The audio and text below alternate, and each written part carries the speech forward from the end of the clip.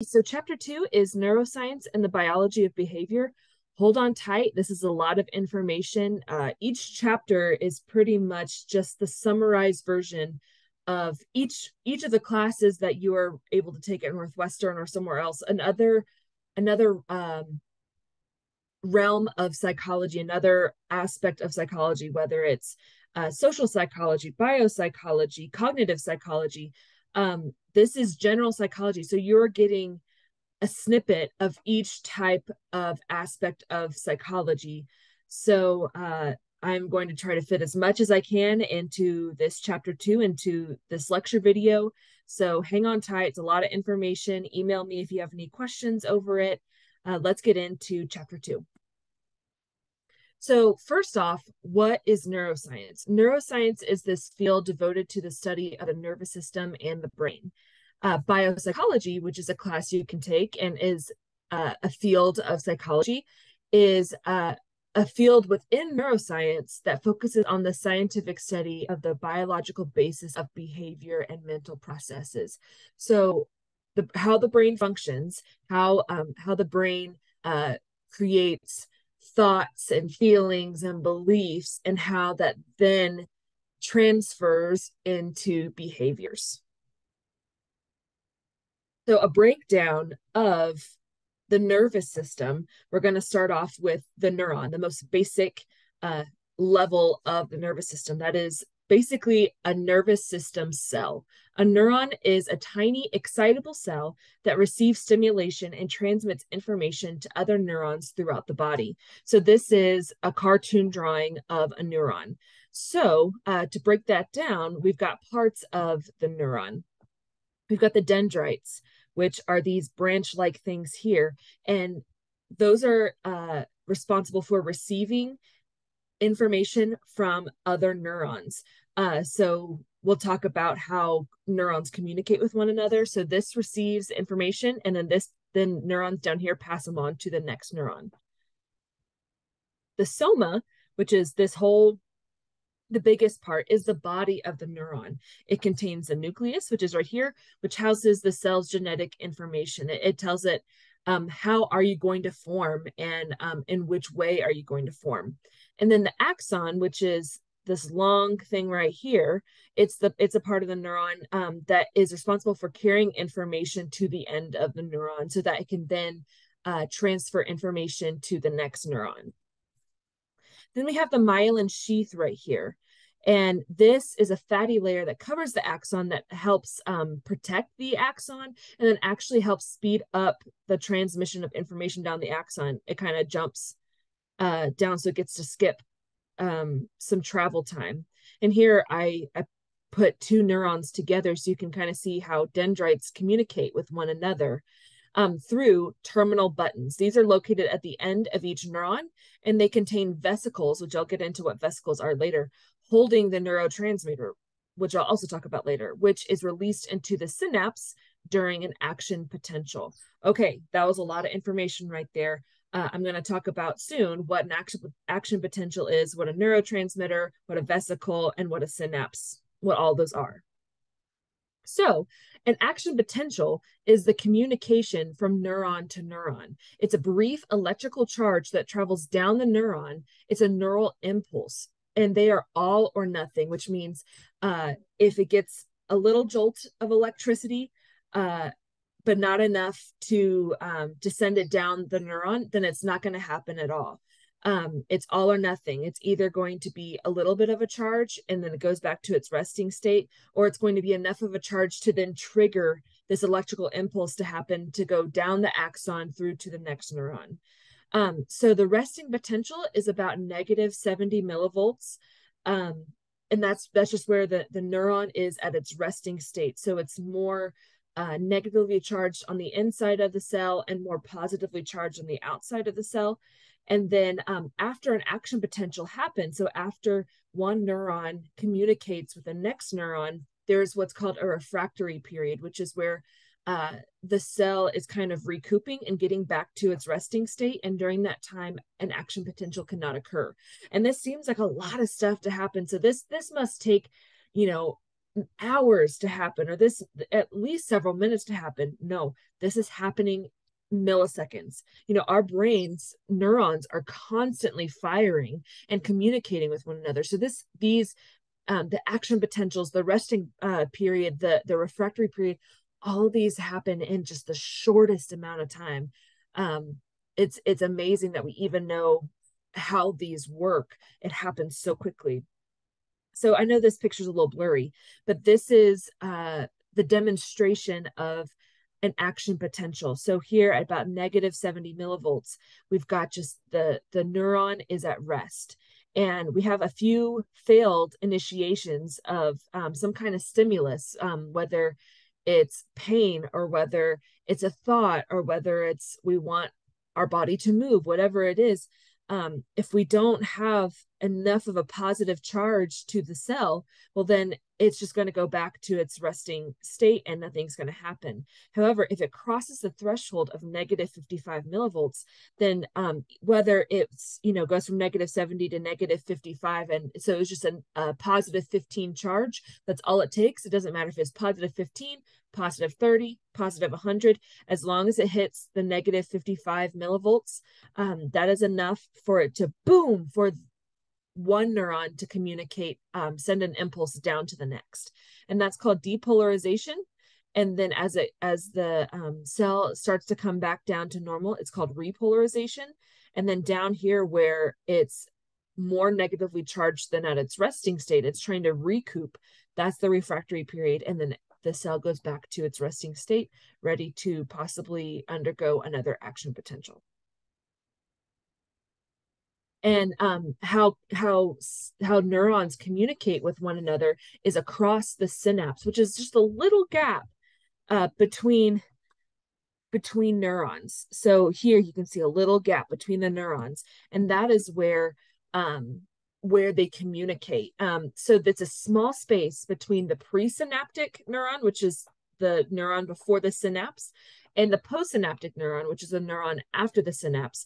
And they become filled with neurotransmitters after an action potential.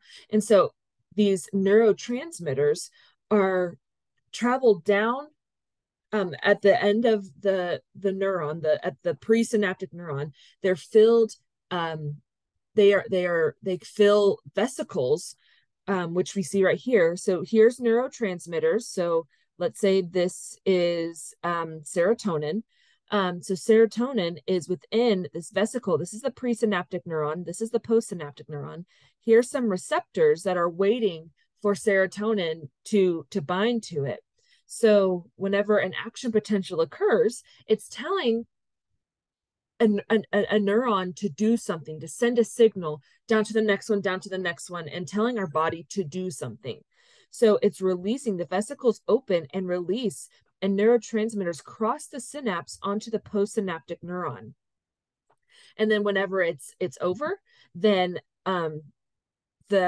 what happens is called reuptake. So the receptors let go of the serotonin or whatever neurotransmitter we're talking about, and gets reuptaken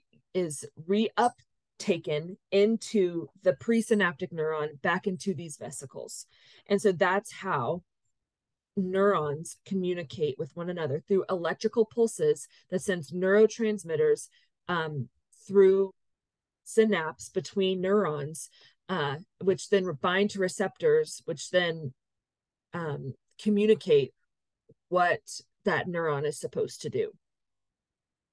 Okay, so we have several types of neurotransmitters to talk about. We have acetylcholine, which is responsible for arousal, which is, being awake, attention, memory, muscle contractions. Dopamine is important for feelings of pleasure, learning, memory, movement.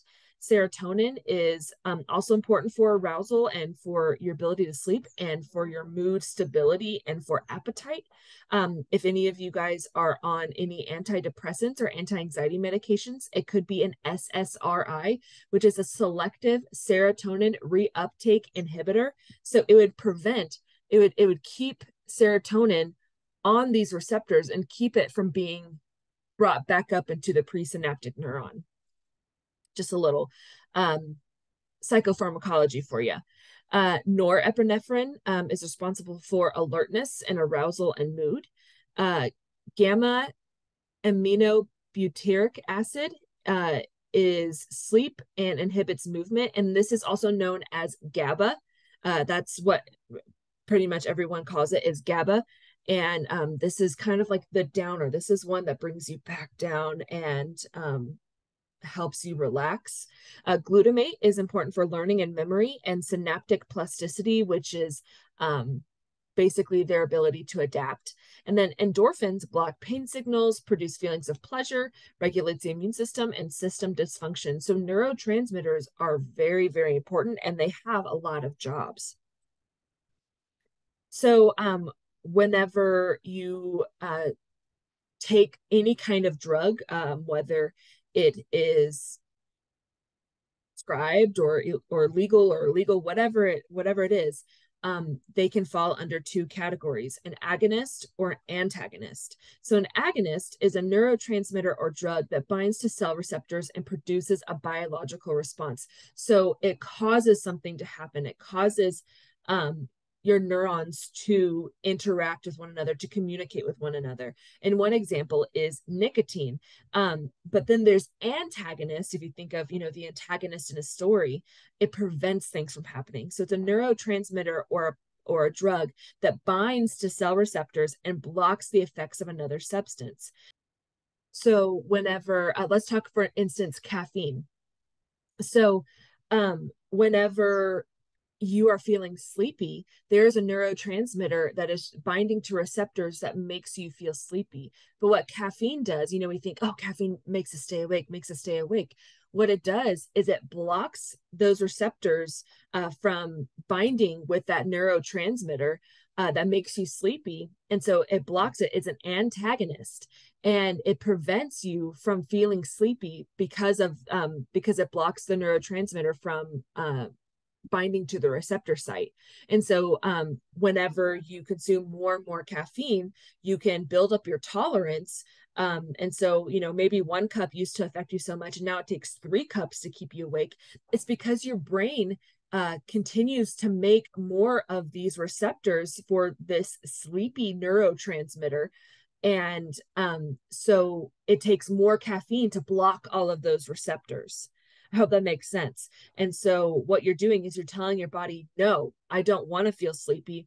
The more caffeine I take, the more coffee, the more tea, the more, energy drink, whatever it is, it's going to block all those receptors and prevent me from feeling sleepy.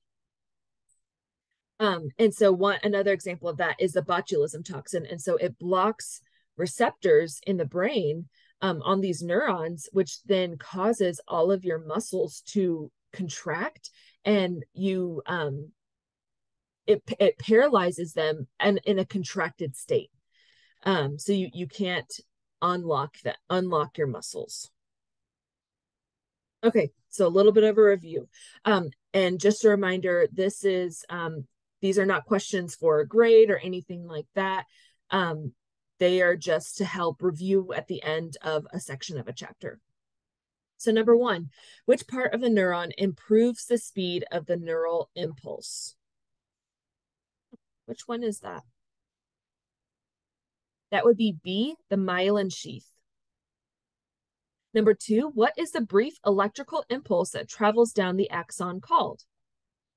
How do neurons communicate with one another? That would be action potential. Number 3, at its resting state, the outside of a neuron is more blank than the inside of the neuron. The outside is more positively charged because remember, the resting state of a neuron is negative 70 millivolts. And so whenever any kind of stimuli comes around, then the positive charge is going to flood the inside of the neuron and cause an electric impulse, the action potential, to carry down the axon into the next neuron. Number 4, an action potential occurs when the inside of a cell becomes more blank charged, and the blank charge moves down the axon. I just said that. So the inside of a cell becomes more positively charged, and the electrical charge moves down the axon. So that would be B.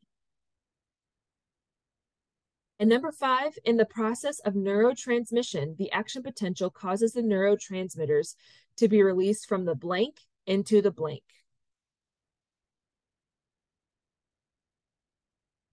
It'd be from the synaptic vesicles, from those vesicles into the synapse. So then they would cross the synapse and bind to the receptors. So that would be D. Okay, now on to the nervous system. So what comprises the nervous system? We have 2 branches of the nervous system. We have the central nervous system and the peripheral. So first, the central nervous system, also known as the CNS, is just the brain and the spinal cord, and also contains these cells called glial cells, which just help support the neurons in the brain and in the spinal cord. So we see here in this picture, the central nervous system is in pink, so it's the brain and the spinal cord. And then we have the peripheral nervous system, which is all of the body's nerves. So the PNS, the peripheral nervous system, carries information from the brain and the spinal cord to and from various parts of the body. Okay. So first off, we've got sensory or afferent neurons. These carry information toward the central nervous system from the sensory organs, such as eyes, ears, nose, tongue, and skin. And so it's, I see something, and that's going to send a signal to my brain to process that information. So that's what my sensory or afferent neurons are doing. Then we have motor or efferent neurons, and these carry information away from the central nervous system in order to operate muscles and glands. So this is our brain and spinal cord telling our bodies what to do. You need to move your leg to walk. You need to swallow your food. Those are the motor neurons. They cause your body to do something. Your sensory neurons are telling your brain the information that you are receiving from the outside world. And then interneurons send information between sensory neurons and motor neurons, okay? And then the peripheral nervous system is broken down into 2 more branches. We have the somatic and autonomic, not automatic, but autonomic nervous systems. So the somatic nervous system receives stimuli from the outside world, coordinates movements, and performs other tasks under conscious control. Then we have the autonomic nervous system, which is the system responsible for involuntary functions of the internal organs of our bodies. So the somatic is we can control what we do. These are movements that we decide whether or not we want to do, things we decide we want to do. And then the autonomic is all the involuntary stuff, the functions that our body just does without us thinking about it. And then that's further broken down into 2 branches. And I'm sure you guys have heard of the sympathetic and parasympathetic nervous system, and I'll tell you why in just a second. So the sympathetic nervous system is the branch of the autonomic nervous system responsible for the involuntary functions of the body's internal organs, particularly during times of stress. So that would be the sympathetic nervous system, which is a part of the autonomic nervous system, which is a part of the peripheral nervous system, is responsible for our fight or flight response. So it's going to cause our pupils to constrict so we can see more clearly. It's going to cause our internal organs to slow down because we don't need energy going towards digestion when we might need to run away from a threat. Okay, it's going to cause our heart rates and our respiration to increase. It's going to send more oxygen to our body and give us more energy. And then there's the parasympathetic nervous system, which is responsible for returning our body back to its natural resting state. So after we've gone through, some sort of fight or flight response, maybe you're being chased by a dog while you're, on a walk. And so you start running and, your body is being pumped full of adrenaline or norepinephrine, causing your body to kind of give its reserves to you, to give you energy to get through that, an extra burst. But then when it's done and your body needs to return back to that resting state, that's what the parasympathetic nervous system is for.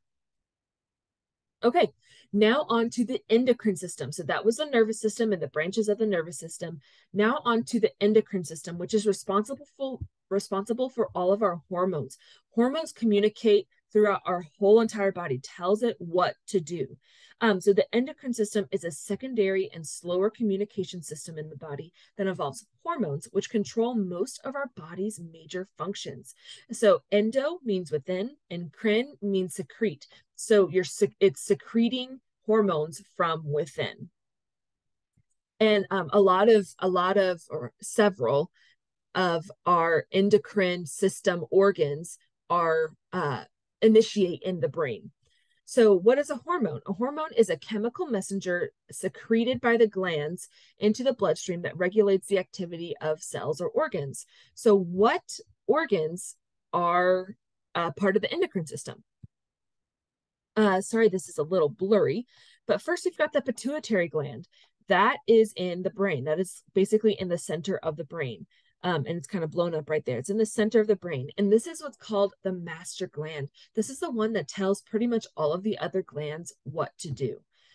There are so many different hormones that are secreted from the pituitary gland, which is just this tiny little thing inside our brains that controls so much of our body. Then we have the pineal gland, which is also inside the brain. It's this tiny little it's this little dot right here that's connects both sides of our brains, our left side and our right side of our brain, and it's important for the wake and sleep cycle. Our thyroid gland, which is in our neck right here, it's important for metabolism and for sensitivity, like skin sensitivity and things like that. Very, very, very important. Next, we have our pancreas, which I'm sure if you know anything about diabetes, you know that it has to deal with the pancreas because the pancreas regulates blood sugars. Adrenal glands, which sit on top of the kidneys, they are responsible for stress response. So whenever we release adrenaline, also called norepinephrine, it's secreted from our adrenal glands. So if we're in that fight or flight response, it's coming from our adrenal glands. That's why it's called adrenaline, from on top of our kidneys. And then for males, they have the testes, and females, we have ovaries. And those are the gonads, and those are responsible for sexual development. Okay, number one, a drug like nicotine that produces a biological response in the brain is called it's called an agonist, B. It causes something to happen. It doesn't prevent anything from happening. It causes something to happen. Number two, when you touch a hot stove and immediately withdraw your hand, it's called a blank and is the result of interneurons within the blank. We didn't really talk about reflexes, but that would be a reflex, and interneurons aren't inside the brain. So it would be reflex and spinal cord.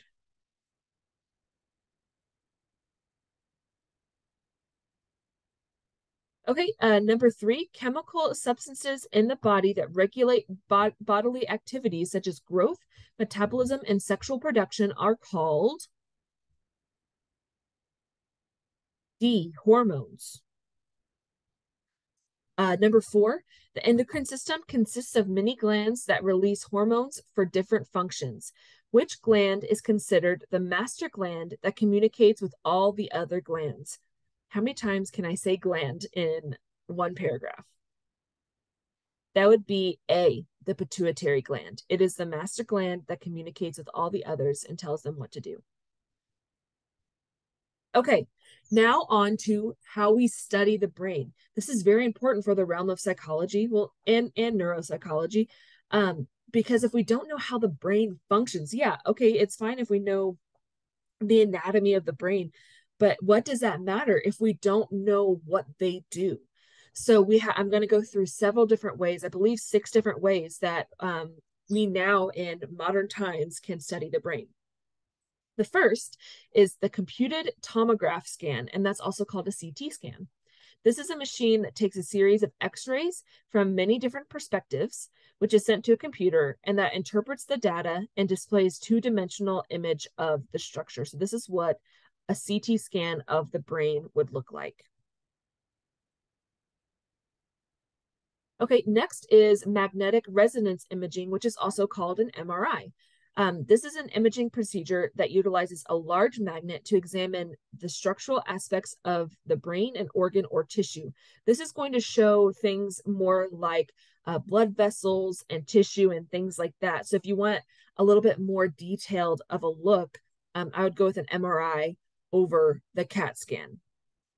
So this is what some MRI images look like. Next is the electroencephalogram, or also known as an EEG. And this is a non-invasive technique to study the brain activity that measures electrical activity of the brain. So you'd wear this little helmet, scalp type thing, cap, and it puts electrodes that touch your head, which can measure the electric activity happening in our brain. Because remember, action potentials are electrical impulses. So it's picking up on all those electrical impulses within our brains. Next is the magnetoencephalography. This is called a MEG. Procedure that measures faint magnetic fields generated by brain activity and provides precise information about brain activation and spatial location. That's a really weird looking machine there. I don't know much about MEGs. I do know more about CAT scans and MRIs and EEGs. So this was new for me to learn about. But what it does is it attracts the magnetic charges in your brain and brings them to the surface of really the angle at which it's trying to get an image. And that's how it brings the images back to the machine. It's real interesting. Okay, next is positron emission tomography, also known as a PET scan. This is brain imaging technique that produces a three-dimensional image of the functioning of the brain. So it can show different parts of the brain that are basically lit up from activity, from brain activity. Next is a functional magnetic resonance imagery. So it's a functional MRI. This is a procedure that uses MRI technology to capture a picture of the brain in addition to measurement of brain activity. So we can see it looks like an MRI plus some things that are lit up depending on what parts of the brain are being activated. Okay, that was all for the different ways that we can study the brain and its activity. Now on to, okay, so what are the parts of the brain? What is the anatomy of the brain? So here we have the full brain right here, and I'm going to break the brain down into different parts.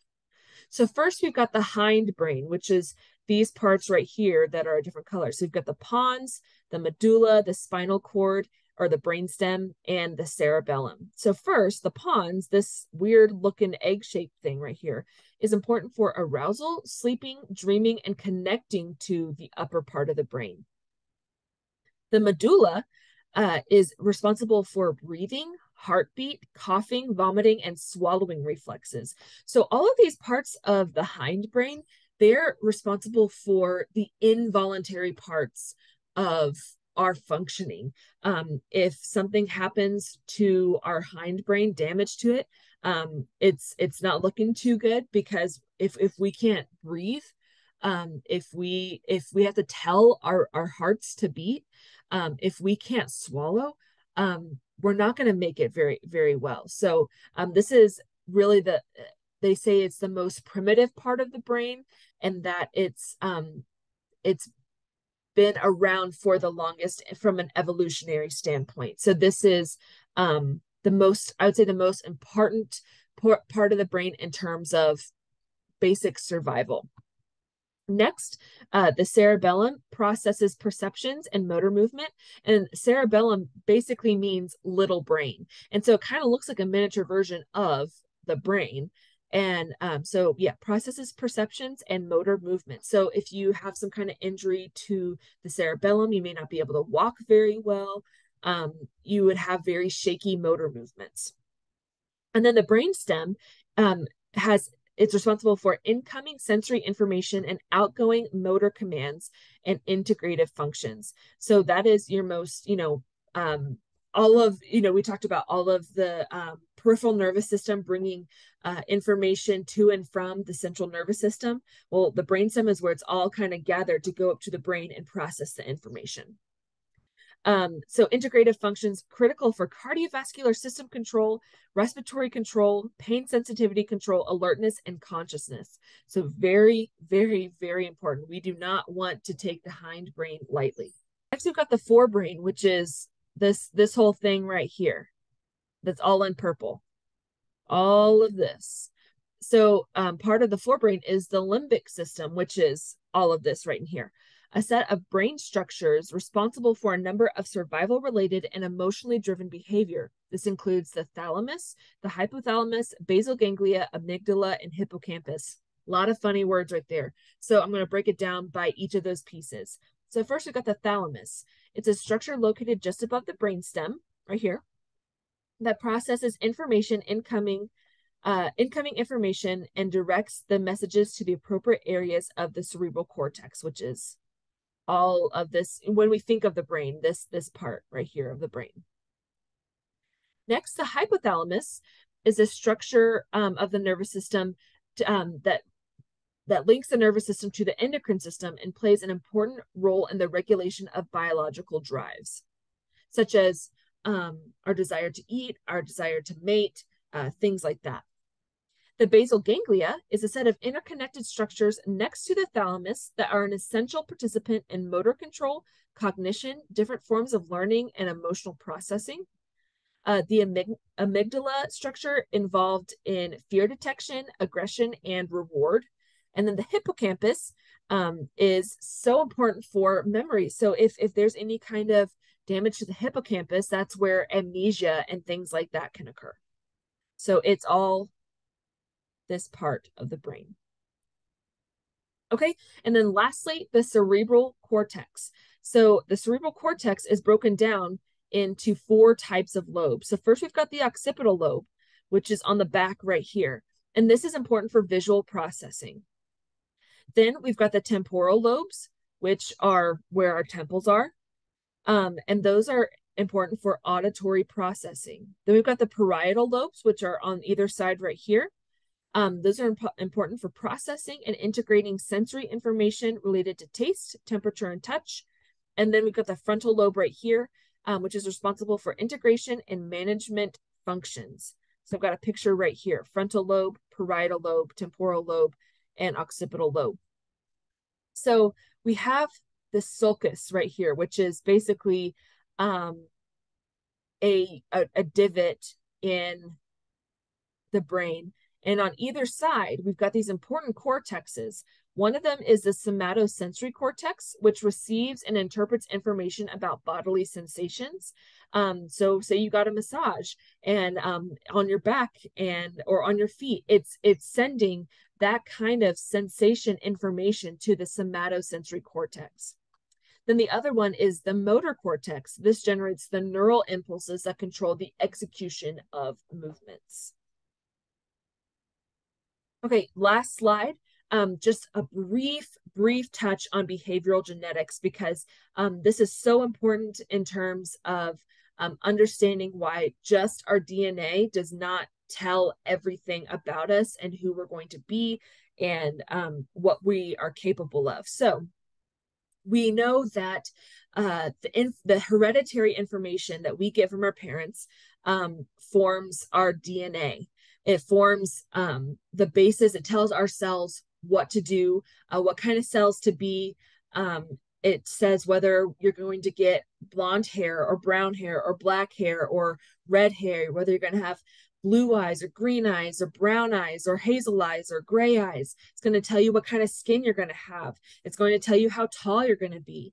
But there is some leniency in there, and that's where the realm of epigenetics comes in. And that's the study of heritable changes in gene function that cannot be explained by any changes in the DNA, but likely involve environmental effects. So maybe you were exposed to something, whether it's a chemical, whether it's a situation, but it can have such a profound impact on you that it literally changes your DNA, and then that DNA is heritable down to your next generation. So your genes can change not just from different people that mate with different people.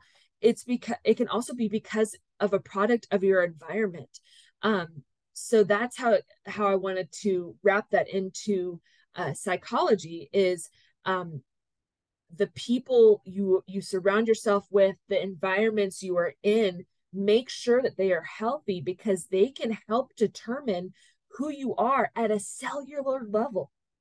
Okay. And that changes your mental processes, which is the study of psychology, the study of mental processes. So that is where I want to leave chapter 2. I'll see you next for chapter 3. All right. Bye.